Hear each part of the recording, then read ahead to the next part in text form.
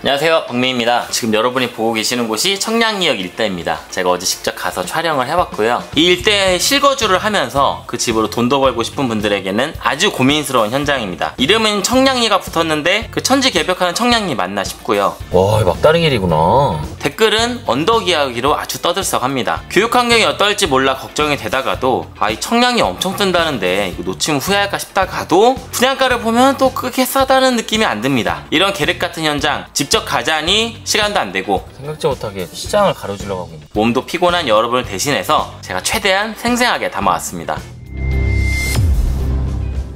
물 너무 많이 탔네. 오, 깜짝이야. 저희가 예전부터 봐왔던 현장인데 갑자기 공고가 떴더라고요. 호갱노노에서 지금 계속 1등이에요 1999명이 보고 있고, 지난주에는 흑석자가 워낙 압도적이어가지고 이렇게 갑자기 공고가 떴다는 그런 느낌이 있거든요. 25년에 입주 예정이네요. 여기가 지금 분양하는 곳이고요. 여기 위에 있는 곳이 홍릉 근린공원이고요. 홍릉 공원이 엄청 커요.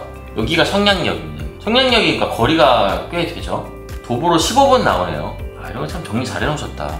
여기가 청량리역이고, 청량리역에는 12개의 노선이 예정돼 있다. 여기가 예정지 홍릉 근린공원 가깝다. 일단 고려대역이 엄청 가깝네요. 고려대역이랑 고려대랑은 거리가 좀 있습니다. 여기 보니까 51 타입이 굉장히 이슈인 것 같은데 면적은 되게 괜찮네요. 아쉬운 게 이게 홈페이지에 이게 없어요. 확인할 수 있는 사이버 모델하우스가 없습니다. 제 생각에는 51제곱미터가 워낙 인기가 많을 것으로 예상이 되니까 안 만들지 않았을까. 방문자 이벤트에서 1등하면 시그니엘 숙박권을 준다고 합니다. 주차가 안 돼요. 여기가 주차를 못하게 해놓고 이거를 준다고 그러면은 감사해야 되나요? 의무거주 기간이 있냐? 의무거주 기간은 없고요. 1년 뒤에 전매도 가능하다고. 공사비가 앞으로 올랐으면 올랐지 떨어지는 않을 것 같다. 분양가는 떨어진 적이 없다. 공사비는 계속 오른다. 물가는 계속 오르고. 이런 얘기를 하시는데 일리가 있는 말인 것 같기는 해요. 저는 그러기에는 갑자기 집값이 너무 오르지 않았나 라는 생각이 들긴 하는데, 제가 공사비를 계산할 수 있는 건 아니어가지고 저층으로만 되어 있다 라는 게 이제 고민이신 분들이 꽤 있는 것 같아요. 59 A는 4층까지 있고 59 B는 고층도 있는 것 같습니다. 고층 원하면 B로 가라 라고 되어 있는데, B는 또 실제로 보니까 좁다. 여기 어떤 분이 어차피 안 될 거다 라고 얘기를 해놓으셨네요. 될 수도 있죠. 너무 부정적으로 생각할 필요는 없는 것 같습니다. 자금 사정이 심각하다. 신규 소재를 포기하고 있다. 자금 사정이 안 좋기 때문에 부실이 터질 가능성이 높다. 이건 제가 내부 사정을 알 수가 없어가지고. 이문 1구역 매미안이 평당 3,100에 나오지 않겠냐, 청약일 하는 게 맞느냐, 이문을 하는 게 맞느냐라고. 일단 아이가 있으신 분들은 가격도 가격이지만 학군을 좀 많이 고려하시지 않을까 싶기는 해요. 이쪽은 학군이 개선될 여지가 제가 보기엔 많진 않거든요. 그러니까 지금 현재가 어떤지는 모르겠지만, 하지만 이제 이문 1구역 이쪽 같은 경우에는 한꺼번에 확 들어온단 말이에요. 초등학생인데 이문 1구역에 갔을 때 갑자기 학군이 좋아진다 그런 건 아니겠지만, 몇 년 뒤면은 학군이 그래도 좀 개선이 되는 것 같더라고요. 만족스럽게. 아이가 있으신 분들은 이문 1구역을 하는 게 좋을 것 같고, 그리고 청량리 여기 같은 경우에는 뜨면 엄청 뜰 수도 있는 곳입니다. 부동산 상승기에는 이렇게 GTX니 아니면은 SRT니 이런 교통 호재가 있는 곳들 있잖아요. 그런 곳들은 언론에서 많이 떠들기 때문에, 많이 떠드는 곳은 가격이 오르게 되어 있어요.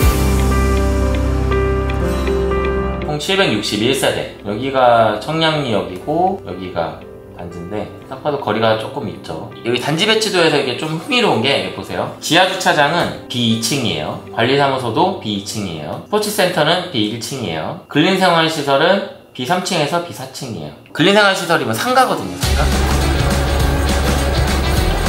지금 한 28분 정도 걸리는 걸로 나오는데요. 5시에요. 촬영하다 보니까 360 카메라가 잘 잡을 수 있을지 모르겠는데 일단은 최선을 다해서 한번 돌아보겠습니다. 너무 많이 안 막혔으면 좋겠네요.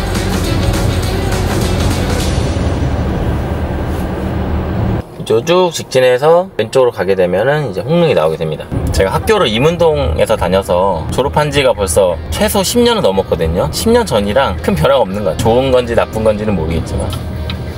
여기네요. 지금 제 왼쪽에 홍릉이 있고요. 정면에 목적지가 있습니다. 언덕이구나. 차가 커가지고 임장할 때마다 쫄깃쫄깃합니다. 오른쪽에는 벽을 이렇게만 막아놔도 되나요? 굉장히 허술하네요. 규정에 맞는 건가? 여긴 아닌가요? 여기 맞는데? 여기서부터만 제대로 되어 있네요. 왼쪽에는 주택가가 있고 오른쪽에는 담벼락에 높게 서 있습니다. 여기가 완전 언덕이구나. 여기 생각보다 많이 가파른데요? 이래서 사람들 여기를 반드시 임장을 하라고 얘기를 했나봐요. 사실 저는 여기가 너무 궁금해서 왔거든요. 도대체 얼마나 언덕이길래 사람들이 얘기를 하나. 그 와중에 제 왼쪽에 지금 홍릉이 있는데 잘 모르겠네요, 공기가 맑은지는. 아, 이게 초등학교구나. 엄청 가깝네. 여기가 삼육초등학교고 사립초등학교라서 여기가 배정초등학교는 아닙니다. 여기에서 홍릉초등학교를 한번 가볼게요. 차로는 2분밖에 안 걸리거든요. 여기가 단지의 끝일 것 같아요. 차를 뭐 돌릴 수가 없네요. 여기가 한신 아파트네요. 여기 좌회전을 하라고? 여기는 제가 못 갈 것 같아요. 제 차로는 오토바이나 왔다 갔다 할 수 있는 길인 거. 와, 막다른 길이구나. 우연찮게 청량고등학교로 왔습니다. 아, 이게 청량고등학교 전경을 확인하실 수가 있고요. 와, 여기는 아파트 단지에 문을 이렇게 만들어놨네요. 이거 이렇게 폐쇄를 해야 되나? 아, 핸드폰이 걸려도 안 되네. 일단 한 바퀴 돌고 청릉초등학교로 가볼게요. 와, 여기 걸어서 임장했으면 진짜 큰일 날 뻔했네. 길은 개선이 될 만한 여지가 있는지를 모르겠네요. 여기는 어디야? 청량사라는 곳이네요. 절이 있는 건 좋은 것 같습니다. 종교는 없지만 불교에 대한 호의적인 감정이 있어서. 와, 여기 잘 보이네. 대로에 인접해 있는 동들은 꽤 시끄럽겠네요.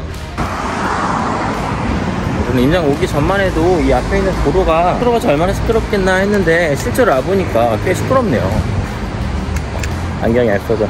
와, 여기를 어떻게 평탄화할지 되게 궁금하네요. 아까 단지 배치도에서 한 4개 층이 있었던 걸로 기억하는데 이게 이유가 있네요. 그 정도 돼야 이거를 만들 수가 있겠네요. 일단은 초등학교 가는 길을 한번 보고요. 초등학교 되게 가까울 것 같아요, 차로 가면은. 그 다음에 경동시장 한번 보고 마지막으로 모델하우스까지 가보겠습니다. 또 바로 옆에 산이 있으니까 좋네요. 여기인 것 같죠?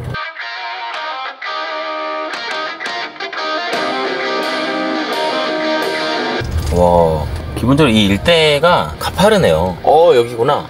여기가 홍릉초등학교네요. 동산 아니면 진짜 가까운 거리인데 정문까지 한번 가보고.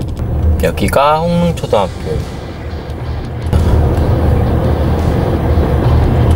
지금부터 보시는 곳이 회기역에서 청량리역으로 가는 길이에요. 여기 청량리. 오, 엄청 지어졌네. 오, 이쪽이 개발계획 나왔을 때만 해도 뭔가 상상이 잘 안 됐는데 이렇게 뭔가 들어오니까 와, 이거 완전 다르네요. 근데 차는 엄청 막히겠다. 제가 몇 달 전만 해도 드론 찍으러 여기 왔었는데 그때 당시 영상하고 비교해도 많이 올라왔네요. 여기가 청량리 청검 도매시장입니다. 건물이 굉장히 오래됐죠. 이 길을 지나가야 되는구나. 엄두가 안 나는데 생각지 못하게 시장을 가로질러 가고 있네. 시장 구경했다 생각했다. 이거 어떻게 돌아가야지? 이 주차 차량이네. 동네 구경을 알차게 하고 있네요. 아마 이 단지에 당첨되신 분들은 이 길을 거쳐서 가시게 되겠구나. 이런 풍경입니다, 여러분. 식자재마트 엄청 크네. 벌써 6시 22분이네요. 하루가 다 갔네.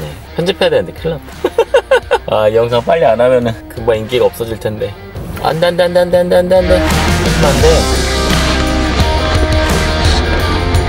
이제 여기까지는 다 봤고, 여름이나 겨울에는 힘들 수 있겠네요. 일단 눈 오거나 그러면은 불편할 것 같고, 너무 더워도 힘들 것 같네요. 여기가 이제 단지 진입. 이 마지막 오르막길을 오르게 되면은 스위트홈에 도착하게 되는 거죠. 이제 오늘의 결론. 실거주하고 투자, 이 두 마리 토끼를 다 잡고 싶은 분들도 분명히 있을 텐데, 그런 분들은 실거주보다는 투자에 조금 더 초점을 맞추셔야 되지 않을까. 학군을 제가 잘 모르겠지만 학군도 꼼꼼하게 따져보고 들어오셔야 될 만한 단지가 아닌가. 분양을 받으신 분들이 나중에 얼마나 큰 돈을 벌게 될지까지는 모르겠지만 분양가를 지금 시세로만 놓고 본다면은 그렇게까지 큰 메리트는 없다. 결국에는 미래에 어떻게 변하게 될지 여러분들이 이렇게 베팅을 하셔야 되는 그런 단지라는 생각이 듭니다. 이제 거의 다 왔어요. 요 앞에 아마 견본주택이 있을 거예요. 여기네, 여기. 오, 아무리 그래도 뒤에 주차장이 있는데 주차를 아예 막아놓은 거는 참 아쉽습니다. 분명 멀리서 내가 살 집이 궁금해서 오시는 분도 있을 텐데. 자, 저는 다음 영상에서 뵙겠습니다. 감사합니다.